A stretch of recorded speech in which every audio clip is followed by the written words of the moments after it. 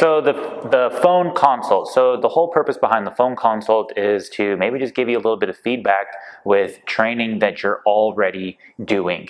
These can be very beneficial because we can talk about all kinds of things. We could talk about setting up an in-home training management plan. It can be talking about troubleshooting things that you're currently already doing with your own dog.